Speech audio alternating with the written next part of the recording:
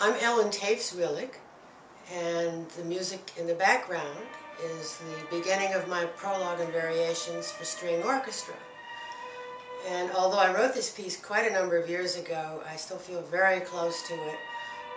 I love string instruments. I was a violinist, and I always described the violin as a singer on steroids. It just can do everything. It can sing, it can dance, it can do athletic things, it can do soulful things, it can do playful things.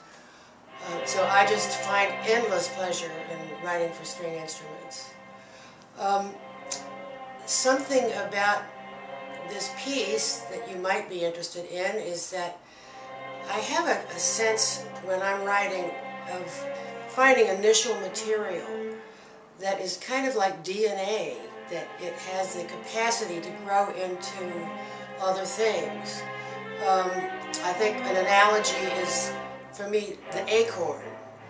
For instance, you look at an acorn, and who would ever say, this is going to grow into a giant oak tree? But in fact it does, and all of the information is in that little acorn. And you don't have to know, what the techniques are or how things work, but I hope you hear in my music a sense of coherence and reference, forward and backward in time.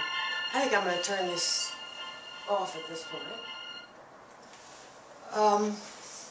When I called the piece Prologue and Variations, I had a kind of a dramatic idea.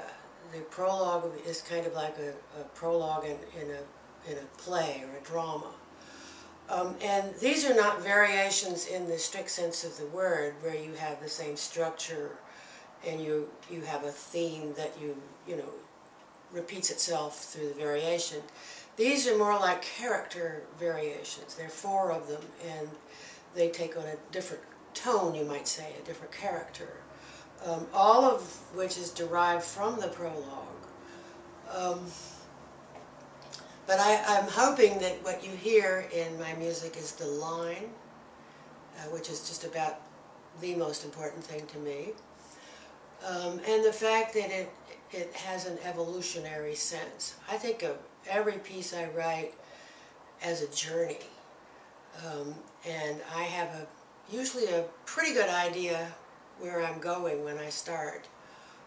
On the other hand, if the piece kind of wants to move a little differently from what I had planned, I always throw away the plan and follow the piece, because I'm also on a journey of discovery whenever I'm writing.